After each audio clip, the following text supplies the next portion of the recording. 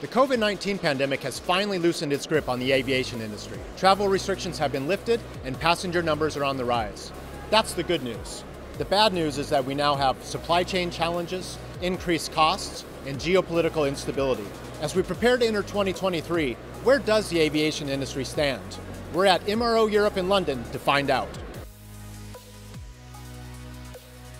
I think the aviation industry is on its way back. I don't think we're fully there. And there's some countries that haven't fully opened their borders up yet, which is constraining capacity. But we are seeing very, very full flights and a very, very high demand for air travel. There is still a huge untapped market in the world. We in the West probably view aviation as saturated because we think of Europe, we think of America, where flying is just normalised. But it's not so across the world, so there is also emerging markets that will have a demand.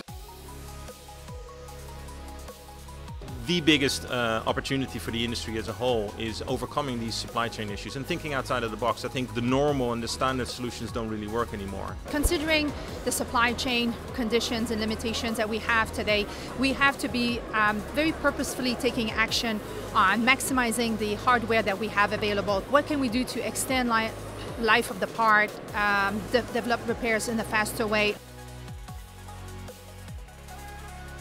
I think many have used the COVID era as a crisis for catalyst and reset the foundation of their business, which is a perfect opportunity to apply the right kinds of technologies within the MRO environment.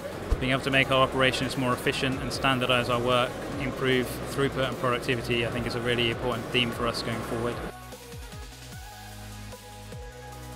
The world's focus on the environment means that we, as an industry, have to change. We have to modernise, we have to change our equipment, we have to come up with new processes. No matter whether you're talking about a paperless MRO or you're talking about green aircraft fuel, there's an opportunity for airframers, airlines, component OEMs and MROs to all work together for a much safer and better environment and have a green lens on everything that they do.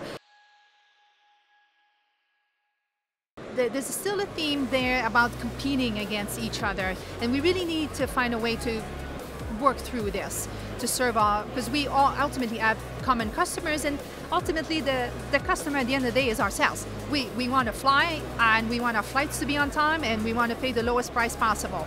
My competitors are my partners, and there's enough space for us to all open up data, work together, focus on our key core competencies, and create a safe space where everybody can really partner and make the best of each other for the sake of the industry and the customer experience.